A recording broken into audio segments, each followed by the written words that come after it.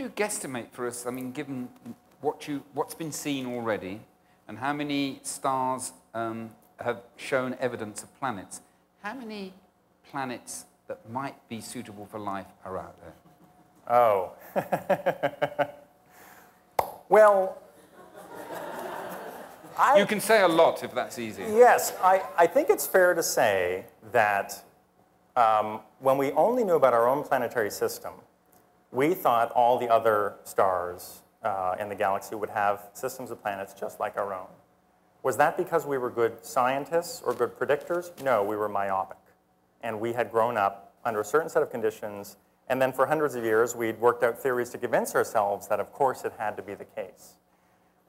Now, predicting the architectures of planets orbiting other stars is surely an easier task than predicting whether those planets actually have life. And we didn't get the first part right. So what I'm saying is at this point, we have no ability to pontificate about what fraction of stars in the galaxy have planets like the Earth that actually might be habitable, have liquid water.